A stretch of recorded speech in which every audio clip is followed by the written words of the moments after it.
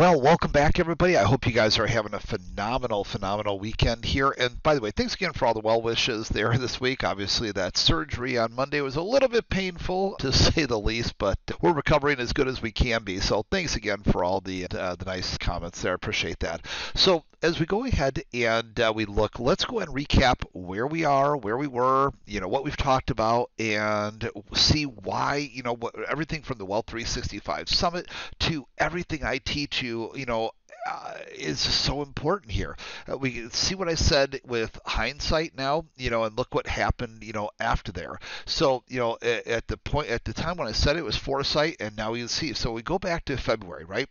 And if you go back and look at the videos I shot for you back there, you can see I was talking to you about gold and crude oil and looking for the breakout point, right? And what we needed here for the breakout. Well, what happened with that? Gold and crude oil, both of them. You can go back and you watch the video here, like this one from February 24th. There was multiple videos, there in February. And, here you have it. Let's take a look at crude oil. We did break above those key areas and off to the races it went here, right? And all these wonderful signals, the same ones I taught you at the Wealth 365 Summit, right? We went back to buy side. We held the support. We broke right back above the champion cross. We fired off the wealth signal, which what does that mean? Beginning of a new trend. Boy, did it make a new trend, right? So also had the breakout forecasters, meaning after a pullback, we expect even higher highs, and it did that both over here. It pulled back, made a slightly higher high. Over here, pulled back, made a much higher high. So now here we are, and we're watching to see will it hold this area and start to push back up for another potential long opportunity. It's going to break back down below just like our market did here. So that's kind of an update on that. As far as gold did the same thing.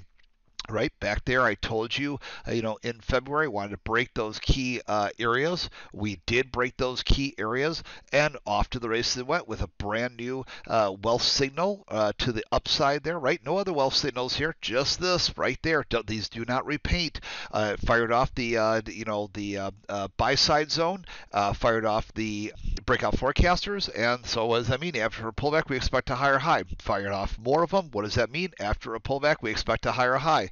So on this one here, at this point, we've been consolidating at these levels. We're still nicely above the champion cross and the champion trend, so I like that. But I really want to see us get above this area here. This is a big fat resistance bar, and you see how it's been holding us down now for well over a week. So I'd like to see us get above that before looking for anything else. Gold is, this is a pretty big move in gold. Okay, so it'd be perfectly healthy to have some sort of pullback. And again, same thing. If it starts to break back down below this level, I'm not going to be really excited about that.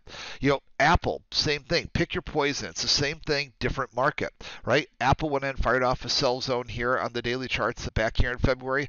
Wealth signal to the downside. What does that mean? Start of a trend to the downside. Fired off even continuation signals, and then more breakout forecasters. You recall from the Wealth 365 Summit and all the training I've done with wealth. So this comes with with wealth charts, right? This is part of your ultimate package in wealth charts, right? And so it went ahead and it fired off the breakout forecasters, which means statistically after a pullback we're expecting lower lows, and it certainly has gone ahead and made those. So same thing, we are in the sell zone here. We're below the champion cross. Now we haven't had additional new sell signals fired off here yet like we did over here, which always makes me feel a little more warm and fuzzy. Bottom line though is I'm not going to be looking for the long side trade here until we can get back up above that sell zone at a minimum. This every day this is just going to come down further. They're putting more pressure on it. So we got some serious work to do there.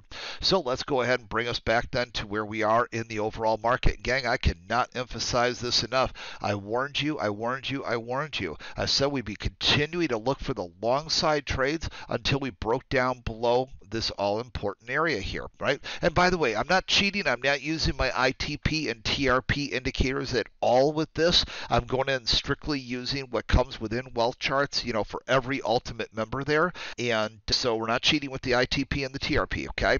We're going in just showing this. But this is important because look what happened. We did get the 2-bar breakdown below the champion cross, right? Or the champion trend, excuse me. And the champion cross has come down on top of this, and the champion trend went to sell side.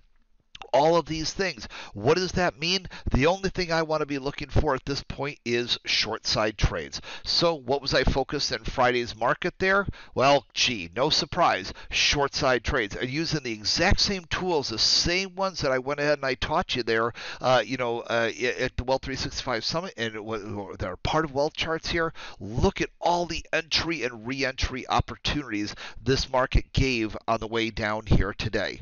There's no excuse, no reason people shouldn't have gone ahead and seen that and understood it both from a swing trade perspective, options trading. When we went ahead, we broke down, below here. I forecast this for weeks. Go back and watch my videos. We talked about the negative divergences. We talked about what I want to see getting down below here. So same thing here. I'm focusing primarily, like I did multiple trades on Friday, and of course all of them were short. So and so many different entry and re-entry opportunities. The all-important resumption trade I taught you during the summit. So for all of you that are Wealth Charts users, you of course got access to the recordings. Go back and watch the trainings I did from the Wealth 365 Summit. And for everybody else, watch the videos, and go back and replay some of the videos here so you can see some of this and how we talked about this in advance.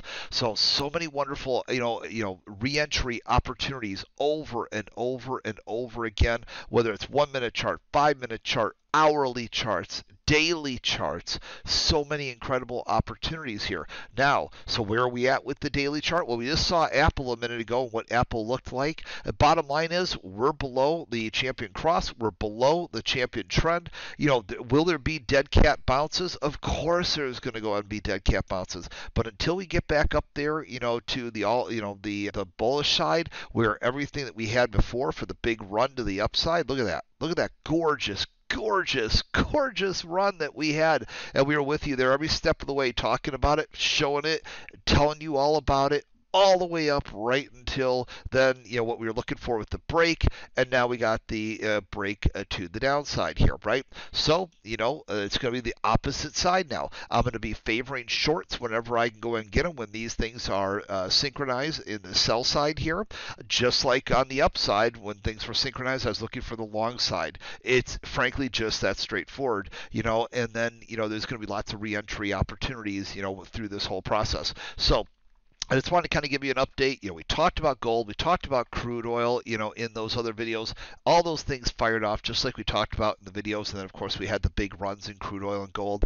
Then we went ahead and we've been talking for the last several months about what it's going to take to go ahead and look for the sell side here. We got that here with the 2-bar break. And then, down the hatch it went here. So primarily focusing on short side trades until this market can repair itself, which is going to take some effort right now. So I just want to give you a big, huge update. Also, a big welcome to all the Wealth Charts members. A big, thank you for all of you that attended the Wealth 365 Summit. That was absolutely incredible. And I cannot wait for this exciting move ahead using Wealth Charts and going ahead and having you guys here with us as we enjoy this incredible ride, the same one we've been warning you about and talking with you about and training you for. All right. Have a great rest of your weekend, and we'll see you in upcoming videos here. Take care, everyone. Bye-bye for now.